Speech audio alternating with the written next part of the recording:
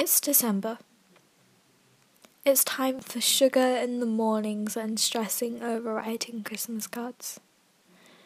It's for hanging lights on your wall and sleeping with the tiny light of a little tree.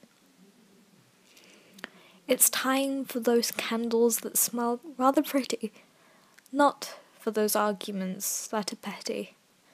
Because regardless of whether you personally celebrate it at all, the festive season just seems to make happiness flow a little bit more.